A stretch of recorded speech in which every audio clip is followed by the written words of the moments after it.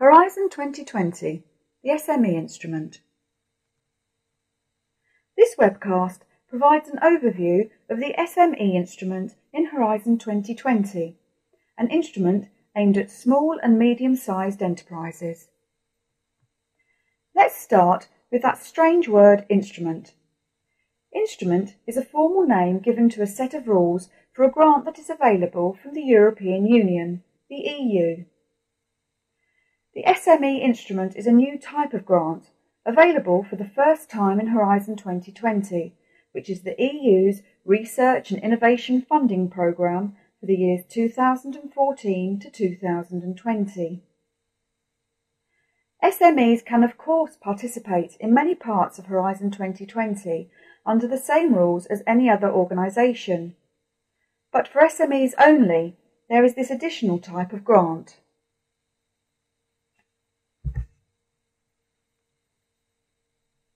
The objective of the SME Instrument described here is taken from the Horizon 2020 specific programme. The specific programme is part of the legislation agreed between the European Council of Ministers, the representatives of the EU member states, and the European Parliament. These two together decide the priorities for EU-level research and innovation funding. Important points to note in this objective are: firstly, the focus is on innovation, not research. By innovation, the EU means bringing an idea for a new product, a new process, or a new service to industrial readiness, for example by developing prototypes or testing them in real-world situations. As a result, most projects funded will be close to market. Secondly, there is a clear emphasis on commercialisation. So the aim of EU support is not only to help with the cost of technical work, it also addresses the development of plans for commercialisation, including assistance in raising loans and venture capital. Third, and most important, the SME Instrument aims to stimulate breakthrough innovations. The funding is not for the mundane, everyday improvements which businesses make continuously. Instead, it targets the high-risk but high-potential innovations which might disrupt existing markets and suppliers or create entirely new markets.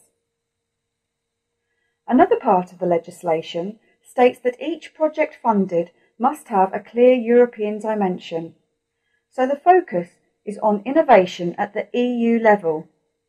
This means that the EU grants will fund developments new to Europe, and the SMEs involved will at the minimum be targeting European markets.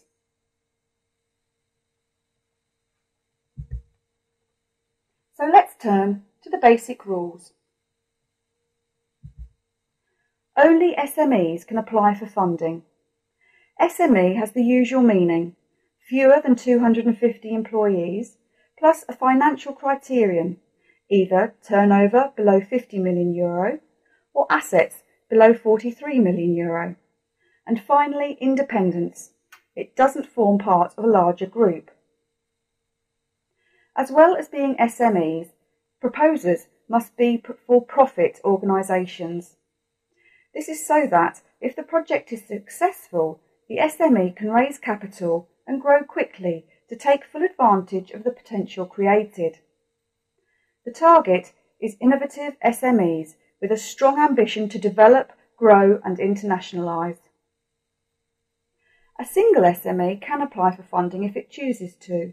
Alternatively, a consortium of SMEs can apply together. Other types of organisations can be brought into the project by the SMEs. They could be research or technology providers, including universities, or they could be potential users of the resulting products or services to give practical guidance on market requirements or to test prototypes. However, the users or technology providers must be involved by the SMEs through a subcontract or similar arrangement. As I mentioned a few moments ago, projects will usually be close to market, and this means that EU funding will be 70% of costs. A simple illustration of the funding is given later in this webcast. A typical project would receive a grant of between €0.5 million and €2.5 million and have a duration of between 12 and 24 months. Finally, the bottom-up work programme. This is EU jargon.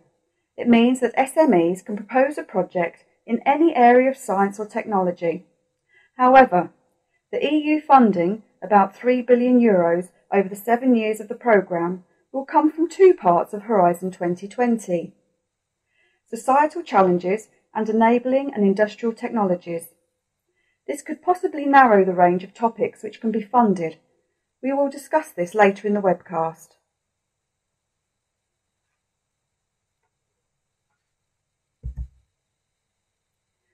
The SME instrument provides support to SMEs in 3 phases. The first phase is a feasibility study. The aim here is to establish the technical viability of the proposed innovation or its economic viability, or maybe both of them. A wide range of activities might be covered.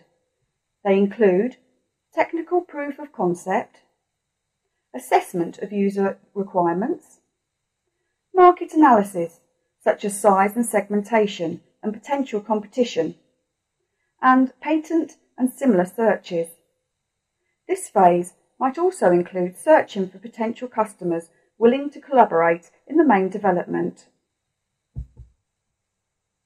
Phase 2 is the main project.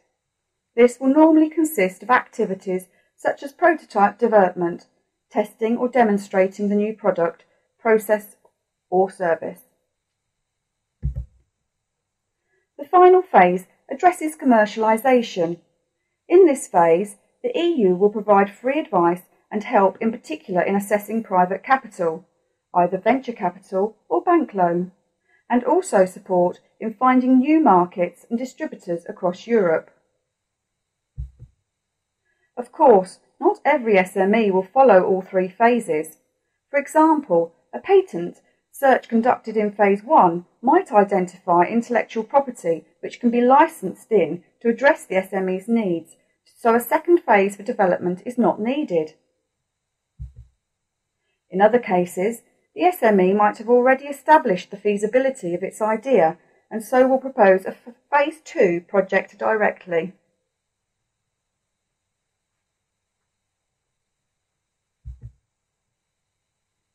Earlier, I said the SME instrument will fund close-to-market projects. What does the EU mean to close to market? For this, they use TRLs, Technology Readiness Levels, as a guide. TRLs have been in use for many years in the defence and aerospace industries, including the European Space Agency. They are also used by the NATO in the medical field and other sectors such as oil and gas. The EU versions of TRLs is shown in this slide. Using TRLs, the EU considers TRL 6 to TRL 9 to be close to market, so the EU expects projects funded under the SME instrument to fall in this area.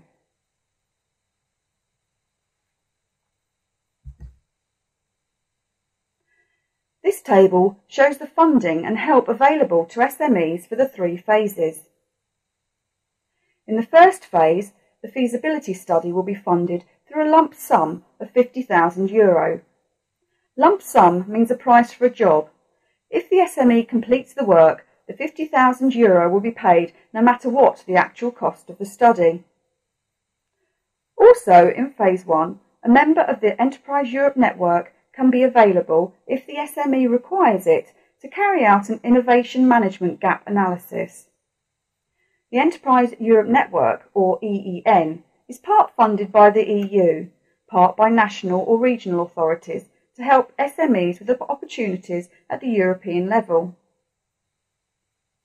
Based on the EEN assessment or its own analysis, the SME can opt to receive help from a business coach, which is provided free of charge. The EC is preparing a list of coaches from which the SME can choose. The coaches will have expertise in areas such as strategic planning, human resources, innovation management, IPR, financial management and business improvement. Phase 2 is the main project. Funding here is provided based on the actual costs incurred according to the normal Horizon 2020 rules. So the SMEs will need to keep records of all costs incurred, including for personnel, travel, equipment and materials used. Further help from EEN for administrative matters and business coaches is available in this phase also. In Phase 3, the focus is on commercialisation. No EU funding is provided to the SMEs, but EEN is available to advise on access to investment capital, whether debt or equity, and also on finding new markets and distributors across Europe.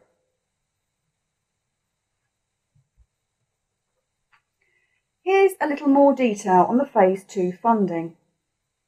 The first column shows the cost categories normally used in a proposal: personnel, other direct costs, subcontracting and overheads, which are also known as indirect costs.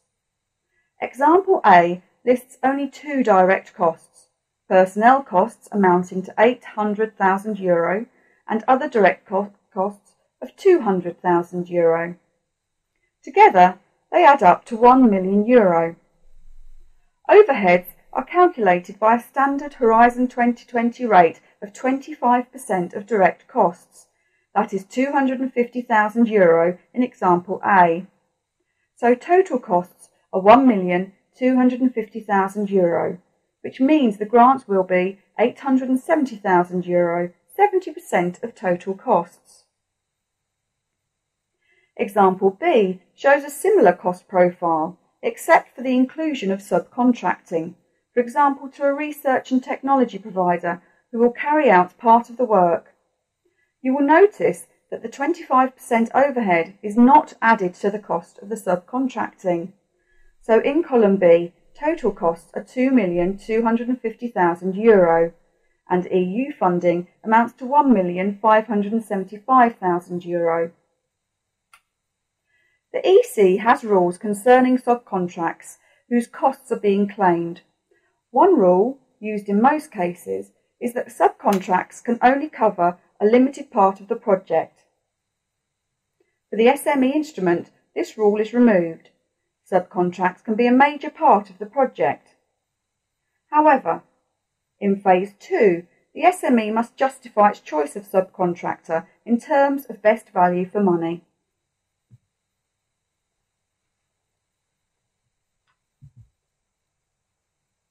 Now let's turn up to the matter of the work programme. Earlier, I said that the work programme for the SME instrument was bottom-up. This is EU jargon, which means that SMEs can propose a project in any area of science or technology. The bottom-up nature is contained in the legislation in the extract shown on this slide. However, I also mentioned that the EU funding will come from 2 parts of Horizon 2020. Societal challenges and enabling and industrial technologies, and warned that this could possibly narrow the range of topics which can be funded. So what is the real situation? Can an SME really propose any topic? To answer this, we first need a look at the overall structure of Horizon 2020.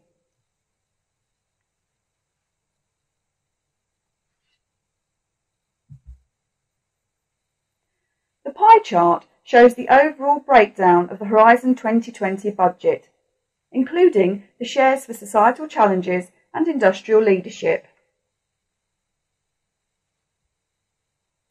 Societal challenges divides into 7 programmes for areas such as health, energy and transport. Industrial leadership divides into 3 programmes. One titled Enabling and Industrial Technologies divides into 4 sub-programmes called ICT, Information and Communication Technologies, NMP, Nanotechnologies, Advanced Materials and Production, Biotechnology and Space. Each of the 11 programmes or sub-programmes has its own section of the work programme, divided into many topics, and each has its own topic or topics for the SME instrument. what do these 11 topics of the SME instrument actually say? 7 of the 11 on the left hand of this slide follow the bottom-up philosophy in the specific programme, which I quoted earlier. Despite variations in language, all say that any topic within their remit which is described in the specific programme would be acceptable. The 4 remaining areas have taken a narrower view of what can be supported. The security programme limits support to urban soft targets and critical infrastructures. The food programme is constrained to about 2/3 of its total scope, sustainable food security and blue growth. And Societies, in fact, has no budget for the SME instrument until 2015. The most extreme deviation from the bottom-up philosophy is in the health programme, where only 1 topic is allowed, although the topic is wide in scope. The health programme is also unique amongst the 11 in funding research projects with 100% funding, rather than innovation projects with 70% funding. So it is important to read the precise wording of the work programme in these 4 areas.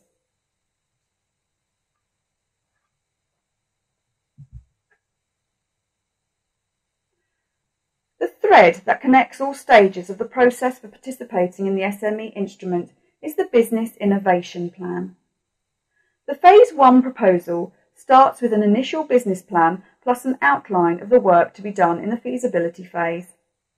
The proposal is limited to 10 pages in length, to which are added administrative forms and description of the proposers. The proposal will be evaluated by at least 2 independent experts in competition with similar proposals from across Europe. Only the highest scoring proposals will be funded. For those who are funded, the output of Phase 1 will be a feasibility report and an updated business plan, Business Innovation Plan 2. This will form the basis of the Phase 2 proposal, together with a costed project plan. The Phase 2 proposal, this time 30 pages in length, plus forms and description of the proposers, will again be judged by independent experts, again in competition with other proposals from across Europe. For winners of a Phase 2 grant, the project will deliver the technical results of the work and also a commercialisation plan or Business Innovation Plan 3. The intention is that the Business Innovation Plan 3 is investor ready, so that the SMEs can now approach venture capitalists or banks for funding.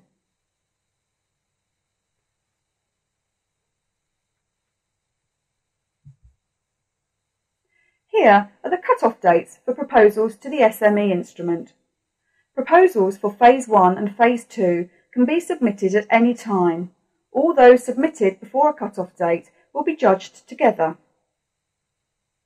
For Phase 1 proposals, the EC plans to announce the results within 2 months of the cut-off dates. Grant agreements for the winners should follow a month later. For Phase 2 proposals, the results should be announced within 4 months of the cut-off dates, with a grant agreement for the winners to follow in 2 further months.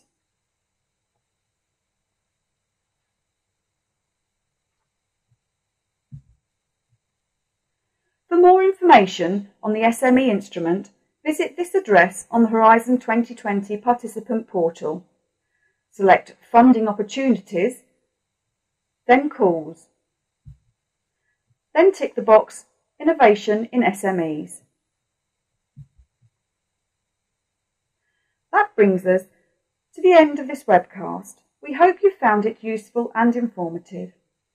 Good luck with your proposals.